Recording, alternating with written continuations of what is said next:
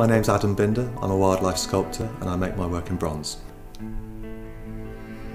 I did him on his back because firstly, of course, it gives you the opportunity to see his face. You know, it brings his face into the forefront and of course shows the hands, the feet, those beautiful pads.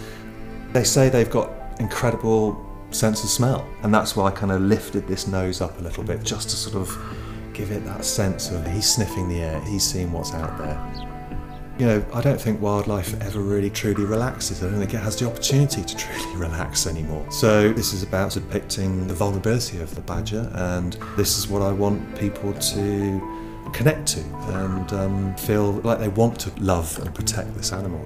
I'd say they're definitely my favourite animal, actually. I love badgers, I really do.